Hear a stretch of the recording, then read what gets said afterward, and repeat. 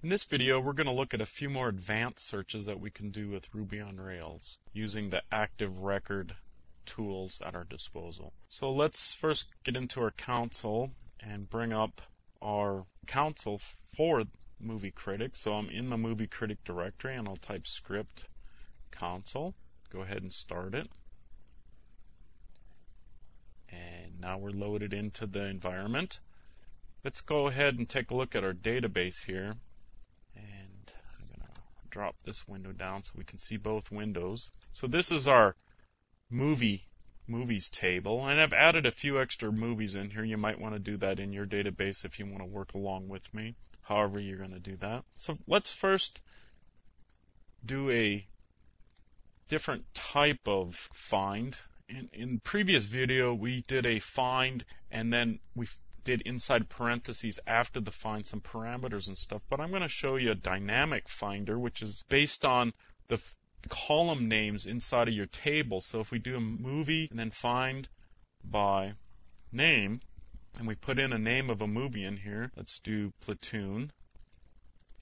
There we returned our movie. Now if we do another one where we do, instead of by name, another field name in there is genre. And let's put war. And there we get returned the first one in our table that has that genre. Now what if you wanted to use that to find all of them? Well, then we just go in here and add the little keyword all. So find all by genre. That's got a nice English natural language ring to it. We'll go in there. Now we found all of our movies that have the genre of war. So the dynamic finders are really nice. It's just based on the column name, and you can append all in there if you wish. There's a few other dynamic finder options available. They make it especially easy if you don't need to do a bunch of manipulation with the stuff coming from the SQL server coming back in. The only thing to keep in mind is that some of the work is done local on your application, your Ruby application, versus if you send SQL in, that's done on the SQL server, so that's just something to keep in mind. Let's try one more advanced find here.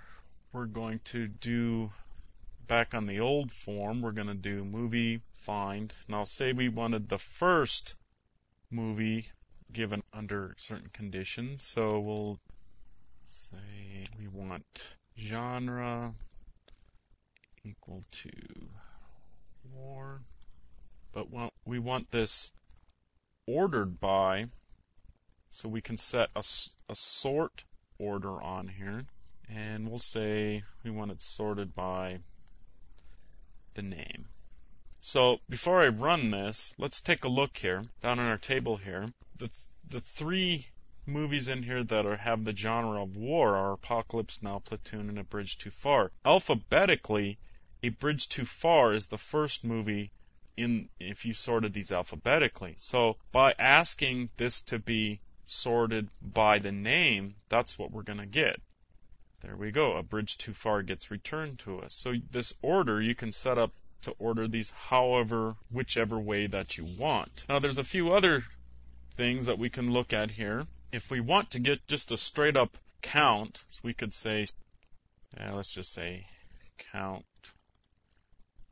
movie count equal movie dot count. And there we have 6 in there, and that matches up. But we can also give it where we go war movie count equal, and then we can give it some conditions. Get our parentheses right here.